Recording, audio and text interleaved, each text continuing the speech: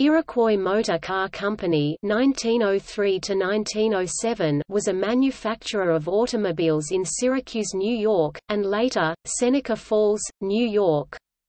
The company was founded by John S. Leggett as Leggett Carriage Company and originally specialized in the production of automobile bodies.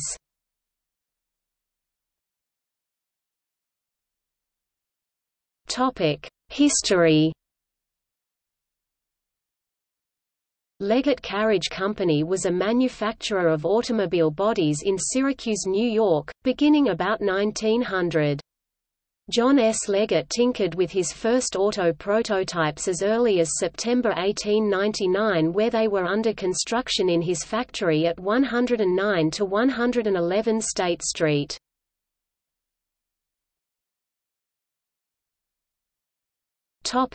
Auto bodies. Leggett designed and built automobile bodies for car manufacturers. A prototype constructed in 1900 by John Wilkinson for the New York Automobile Company had a Leggett body. After Wilkinson teamed with Herbert H. Franklin to form the Franklin Automobile Company, the Leggett Carriage Company in Syracuse built auto bodies for Franklin from 1902 until 1903. Leggett also built an auto body for another occupant of the building the company occupied at State Street. C.W. Lower, an employee of Syracuse Chilled Plow Company, built an automobile in the fall of 1899 and the body was constructed by Leggett Carriage Company.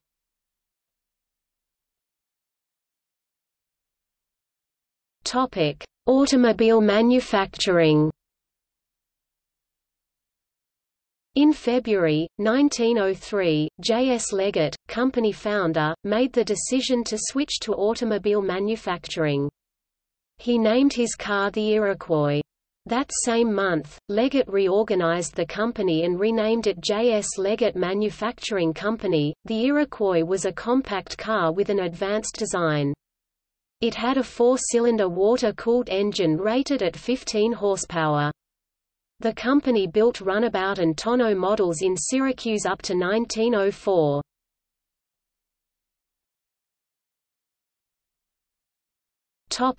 Financial problems.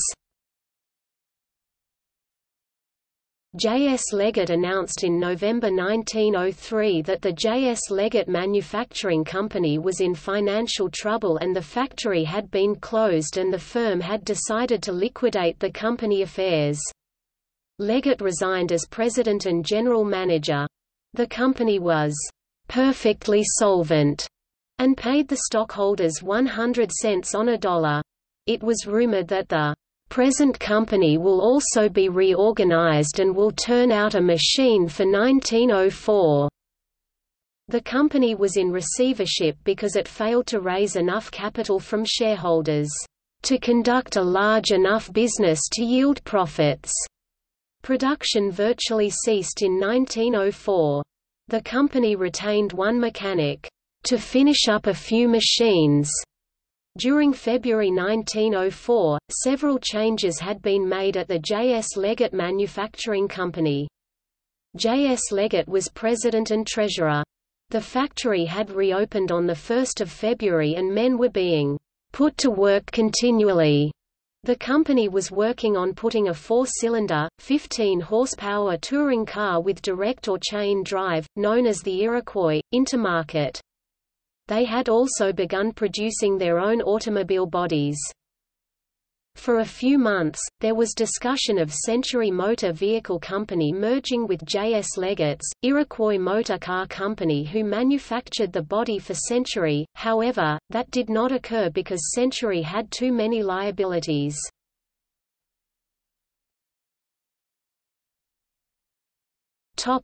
Seneca Falls move.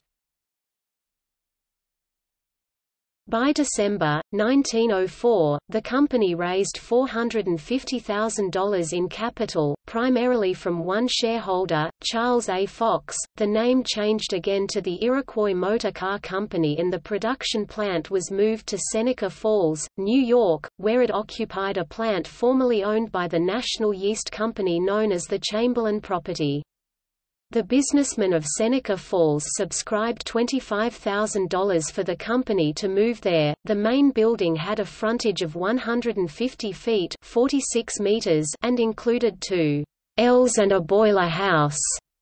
The facility had a total of 90,000 square feet (8,400 square meters) of floor space and was valued at $75,000. The basic design of the car, including sliding gear transmission, 100-inch (2,500 mm) wheelbase and shaft drive, remained unchanged over the years. However, in 1904, and again in 1905, the four-cylinder engine was beefed up.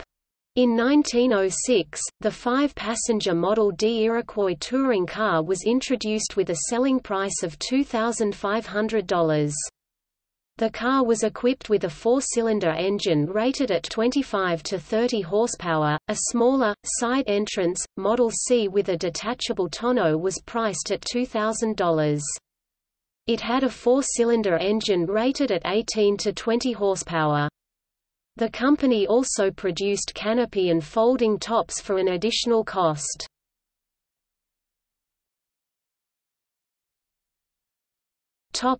Model D.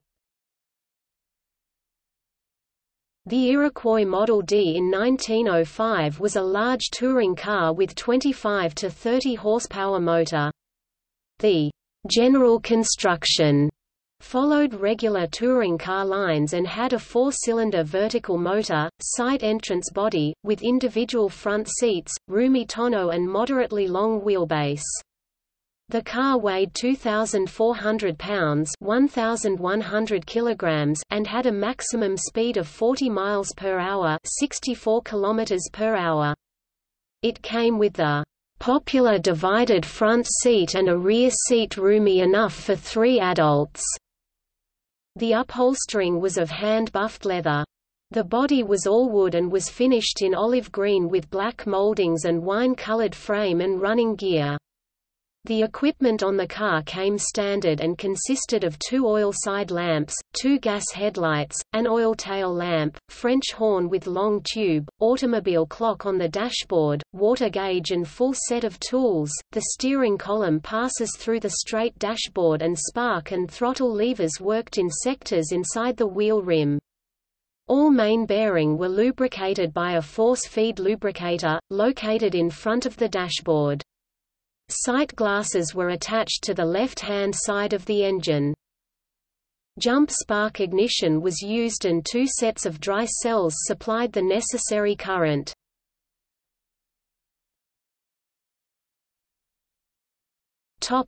Company fails.